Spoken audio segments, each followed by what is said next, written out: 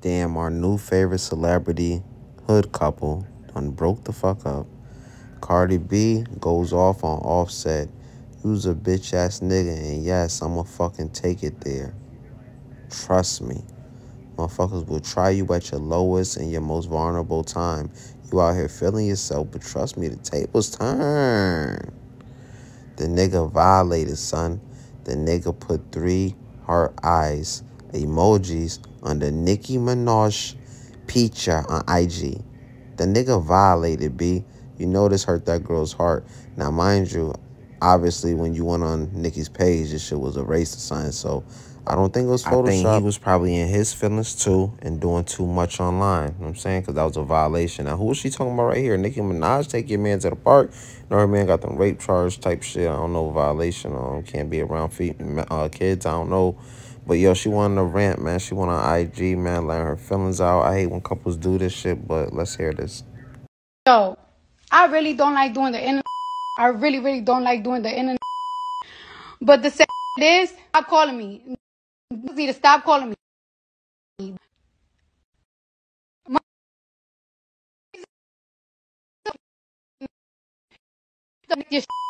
Cause you will fucking talk to a nigga and a motherfucker will play in your fucking face over and over and over and over and over again until be like, watch what I'm about to do, watch what I'm about to say. And it's so fucking sad that a nigga like to, yo, really like to play games with me when I'm at my most vulnerable time, when I'm not the most confident. He likes to play games with me because he knows I'm not an easy girl. He knows. Yesterday, I could have been out. I could have been chilling. I could have been this and that. He knows I'm in my house. He knows that I'm chilling. He knows I'm not doing the most. And I've really been sparing you. I've really been sparing you. You've been feeling yourself, you nigga, because of your album and shit. And you really been doing me dirty after some fucking years that I'm up your ass. Not even a fucking thank you that I got for your. And it's so crazy that I gotta go to the fucking internet because whenever I tell you something, you don't take it seriously. And I'm so tired of it. I'm so fucking tired of this. Yo, what's going on, man? It's your boy Marc-Black. Yeah, I know what's going down. Got to talk about this situation. It's a lot of shit trending today, man. Cardi B and OffSet, that's what we about to talk about right now, and they breaking up. Kanye going on a rant, and I'm saying he was trying to drop his project. I think it's called Vultures or something. I think he had like some kind of album release, some kind of event. I'm saying they got sabotaged, and then 6ix9ine, even though I don't give a fuck about that shit, but 6ix9ine and his shorty, they making a big deal of that. Some other shit going on. Damn, Tory Lanez, they saying he might be getting his appeal. They looking at the paperwork. Damn, it's a lot of shit going on. But screw all that shit. Let's talk about this Cardi B and OffSet.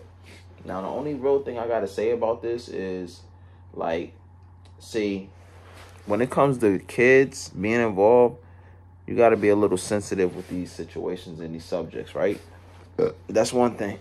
Number two, this is actual families. Like, they got history. They got kids. I'm saying? So it always sucks when it gets crazy in the public eye. You know what I'm saying? And we got to look at it like, damn, they really going out like this. But not to say, like, that's the thing, too. You can't put them on pedestals because these are actual human beings just like us. The only thing is they're famous. You know what I'm saying? But they still got feelings just like us. They still go through shit. That's why, like, a couple weeks ago, it was seeming all good. You know what I'm saying? Because they was showing their love for each other and all that shit.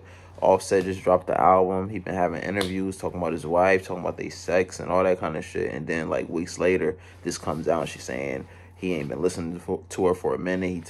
She tired of his bullshit, da-da-da.